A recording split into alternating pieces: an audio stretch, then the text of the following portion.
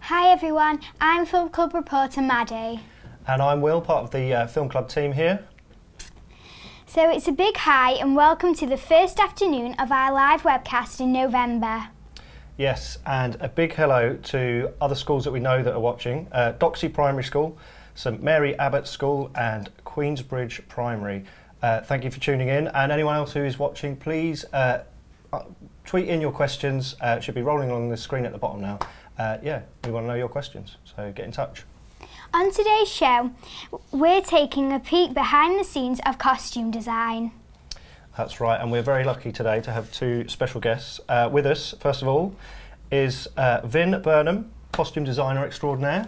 Hello. And also Keith Roderick, assistant curator of the new Hollywood costume exhibition of Victoria and Albert Museum here in London. Hello. Welcome to you both. Hello. Lovely for you to join us. First of all, Keith, a lot of people want to know, and I'm going to ask the question, what is a curator exactly? Well, a curator really decides on what the content of an exhibition is going to be. So they visit their own collection, they visit other museums, other archives around the world. Yeah. They begin to think about what is the best way of telling a particular story. So in this case, the history of Hollywood costume design, 100 years of filmmaking. So we had to decide what would be the best examples to tell that story. And so you find things, you choose things, you go and it's a real jigsaw puzzle. And you don't really know sometimes what the finished picture is going to look like. It's quite an abstract experience. But you try and piece it all together to make one whole exhibition, because exhibitions of this nature don't come around very often, and so you want to sort of have it told in the best way possible. Yeah. So find and source the best examples to put it all together. But it's quite a complex job. Yeah. And then you write all the text, all the information about all the objects. So you bring all that together, you research it, and you write all that so that people can read about that. And it has to be very sort of short. Quite usually, museums have quite strict policies about time frame of how long they're going to dwell, etc., etc. And so you're really sort of in charge of all the content of the show. Brilliant, thank you. Perfect answer. Vin, which costumes do you think our audience will know you best for? Probably Batman. I did the first two. I made the first two Batman costumes. Batman 1 and Batman 2, Batman Returns, Tim Burton ones. So people may know those, although that was quite a long time ago. More recently, Lady Gaga, I designed a dress for her Monster Ball World Tour. So fantastic. People might have seen that. Yeah, I'm quite excited that we've got someone in the studio that has made the Batman costumes. For me, that's amazing. Absolutely amazing. Sorry, go on, Maddie. We're about to watch a film about the exposition. Any costumes of yours should we look out for? Of mine? Yeah. I don't know. In fact, I can't think if there's any of mine in there. Surely there's a Batman. Michelle Pfeiffer's. Catwoman. Catwoman. Yes, Catwoman. Michelle Pfeiffer's. Catwoman. Yes. There were quite a few of those. 63 actually. Gosh. 63 Catwoman costumes. Yeah, because there was Michelle Pfeiffer. Yeah. There was a acrobat, a stunt double, and there was one other one, I can't remember, just another stunt. 63. 63 different costumes, that's a great fact actually. Yeah, factory. Wow, amazing. Time for us to reveal our exclusive sneak preview of the Hollywood costume exhibition and an interview with the curator, Deborah Nadoolman-Landis. Well said.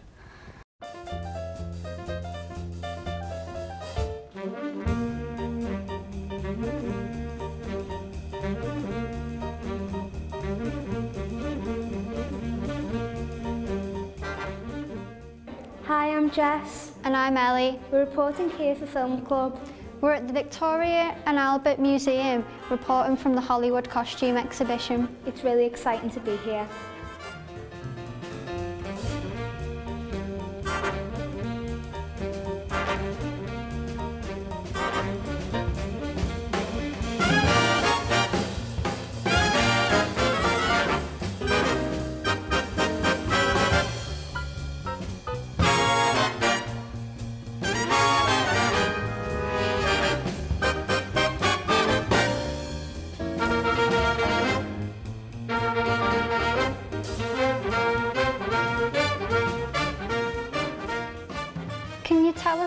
costume designer does? A costume designer designs costumes from the inside out. In other words, our role on any movie is to ask the question, who is it? Who is this person in the movie? First, costume designers have to discover who you are. It's pretty exciting. It's a very, very different kind of a job. What is the most challenging part of being a costume designer? Time and money, because if you can see that what we hope to do is to design from the inside out, so who are you? And have that kind of research and voyage of discovery every single time. Go to the library if it's a period movie. Go to way, way, way into our imagination if it's a fantasy movie, and to look at other fantasy movies and try to discover what it is about the future that's going to be different. Or if it's a contemporary movie and we're doing a movie about a college or a university and spending time taking pictures at a college or a university, which could be part of the research process. So all of that takes time.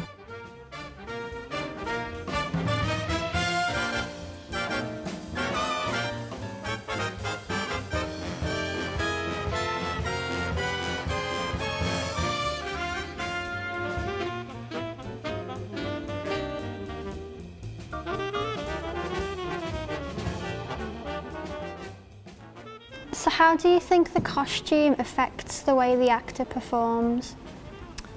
Well, let me put it this way. When you dress for school, you dress comfortably, you dress for your day. But if you were going to a wedding, would you wear the same clothes? No. Now, how I'm dressed now is different than my workaday clothes. And this connection between clothing, identity you get getting dressed every day is the same way we dress actors to be characters in a movie, in a story. Do you have to work closely with the director to create a costume? Yes, I mean, directors really are in charge of every single thing in a movie. What we do is we facilitate. We help the director create these authentic people. But they're fictional people, but we help bring those people to life. How did you come up with the design for Indiana Jones's iconic costume? The director, Steven Spielberg, really had a very clear idea of what he wanted Indiana Jones to wear. So I had a very clear brief of what he should look like. But I didn't know he was going to be iconic, and neither did Steven Spielberg, because the audience makes icons, not designers and not directors. The audience has to fall in love with a character before that character can become an icon.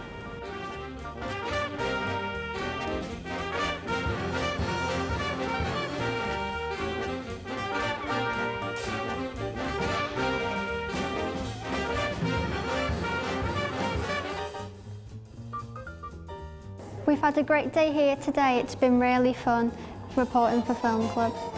We've seen so many things, but in the famous words of Dorothy, there's no place like home.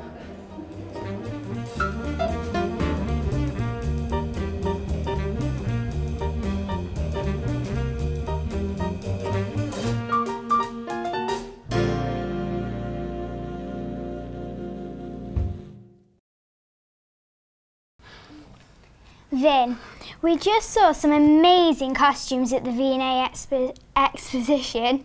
Which types of costumes do you like best? To see done by other people or to do myself? Both, I would say. Both. What do you think? Probably fantasy. I'm not a period costume, I'm not a historian of any kind, and I always love doing things where... To create something from scratch almost, yeah. And to cheat if you can, you know, and to make something that hasn't been seen before, really. So yeah, I'd say the genre I would like best is fantasy. It probably gives you more sort of free rein to design, well, does it? In some ways it does, but actually fantasy doesn't mean that you can do whatever you like. Right. because it's got to make sense. If it doesn't work, and people don't believe it, and people have got to believe it and buy into, you know, this new thing that you've invented, whether it's in the future or, you know, another world. It does have to make as much sense as if it was a strict period piece. Okay, there we go. The exhibition, by the way, is on until the 27th of January. Is that right? Yes. Right, yeah. So if you're in London, come and have a look. Keith, you've done theatre costume design. How does that differ from what we see on film sets and on films from costume design, or is it the same? Well, it's certainly the same research process for every sort of project that you work on. I'd say for theatre, usually you're at a distance from the stage. Theatre is lit in a very different way, and the interpretation of theatre and plays and opera musicals can be quite different. I mean, film, I think, Vin, you'll probably agree, there's obviously a lot of emphasis on the close-up, and obviously how the actor is framed within the cinematic frame. Whereas in theatre, you're always going to see a whole person or a series of whole people. And I think you can certainly sort of get away with more in theatre of particular sort of like techniques about how things are constructed. Of course, the actor always has to feel the character. That's very, very important. But if you think about, say, a film like Elizabeth the Golden Age, where the detailing of how Kate Blanchett's character, the ruff, for example, the designer Alex Byrne came into the exhibition and was talking about the ruff, because that's about the close-up. So those are the primary sort of like major things you really have to intricate detail about. When it's a close-up on the camera. In film. Yeah. Although I think that every detail counts, whether it's film or theatre. You know, I used to work way back at Covent Garden for a designer called Nico Georgiadis, who you could not believe the detail that went into costumes and accessories, that you think, well, nobody's going to get any closer than 30 feet. And most people would be a lot further away than that, but it still all adds up. And you're painting a whole picture as a designer. You're always painting a picture, whether it be a stage picture or a cinematic, a cinematic frame. You're putting everything into, that frame, and so every designer is like an artist. When you think of a blank canvas, it's the same thing. It is. The costume designer is painting it in exactly the same way that an artist is painting, for every single detail, including the chauffeur at the back. You can't, everything is painted in by the designer. Yes, and audiences will take it all on board, whether it's conscious or not. Yes. Well, fantastic answer. Thank you. I have a question for both of you. Do you have a favourite costume in the exhibition, or one that you have designed? Favourite costume is very difficult for me to answer because they're all favourites. I mean, I love fantasy, I love science fiction, and really the first film that had a big impact on me when I was very young at the time was the very first Star Wars film that I saw in 1978, and I was a very young boy.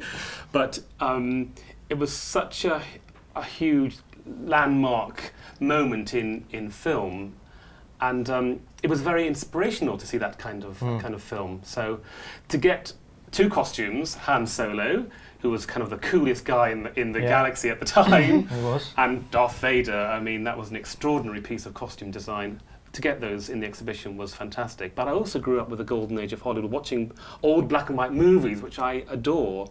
And so to get some of those costumes was just fantastic. So, yeah, it's hard to answer, actually. Well, I was just going to say the one that's behind you is totally iconic for me, because I grew up with that. I don't know how old I was when I saw it, but very young, and so that image there and that costume to me is just something from my childhood, and I love everything about it, all the details. I love the little zigzaggy things around the collar, and the way they've put the straps cut on the cross, as they say, whereas all the other checks are straight. that is probably my favourite, sentimentally anyway. Excellent, thank you. Now I think we're just going to go to another clip. Is that right? Okay, and we'll be back in 2.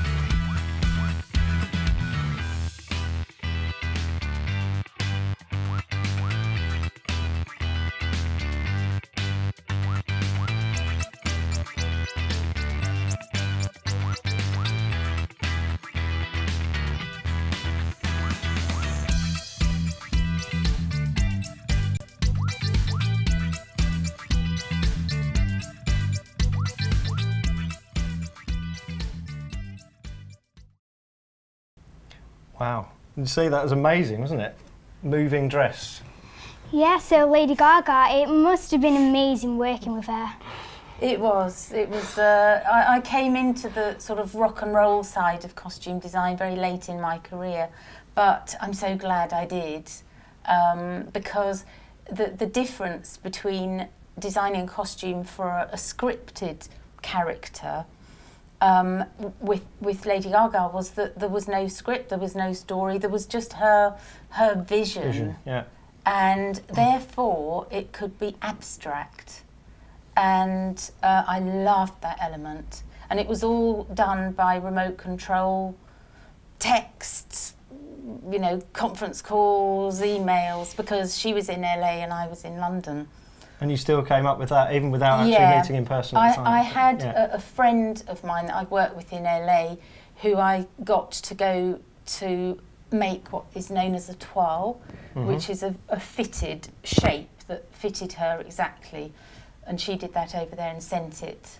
And I've brought something to show you, which is just a sample of what her dress was made up of. Is it all right to touch it? Yeah? Of course, yes. Wow. It was just a mock-up. Yeah. And it's all plastic. So how did it actually move within that? Well, I think costume, this one was. It's called a hero. I think that's from the head. Yeah. Hero means it is the sort of main piece, and these were all on her head. Yeah. And they kind of opened and closed like that, which were all like it was breathing almost. Yeah, exactly, and all operated by little motors and things inside the head. Very complicated boys stuff, and it was a huge team. It wasn't just me, big team. That's amazing. Yeah. I'm just conscious we're running out of time, so we'll try and get our questions in there. We've got a question. Keith, what is it like, oh this is for both of you, sorry, what is it like designing costumes for celebrities or a big name? Is it difficult or is it fun? Well, no, because you're dealing with actors.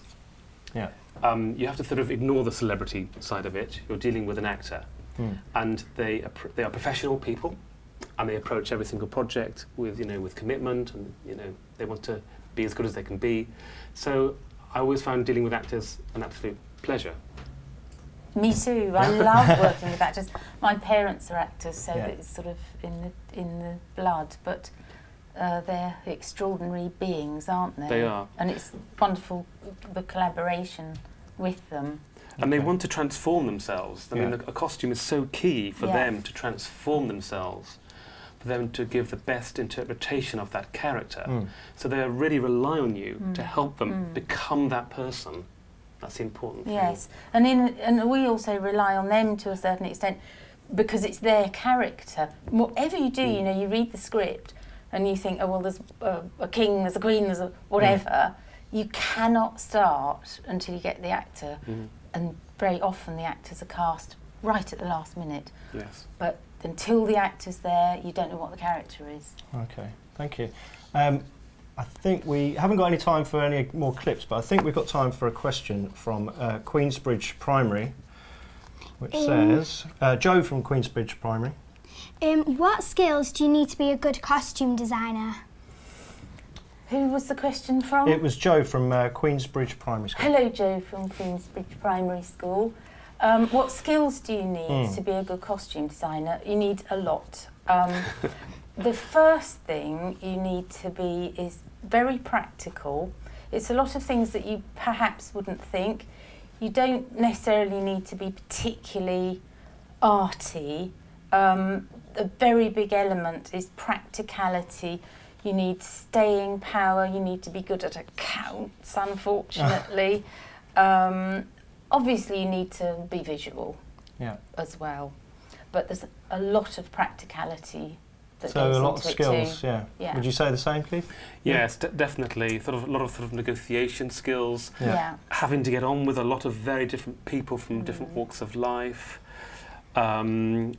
Patience. Yes. So a really good sense of humour, I think, always helps. Definitely. So definitely. Be a nice person and work hard. What a great sentiment. Yes. So unfortunately, that is all we've got time for. That's we've come to the end so quickly there. So I'll let you wrap up, Maddie. Thanks for tuning in, everyone. We hope you enjoyed hearing from Vin and Keith. Please do join us again tomorrow at 3:30 when we'll be interviewing Daryl Shute from Room on the Broom. Goodbye. Bye, everyone. Bye-bye. Bye.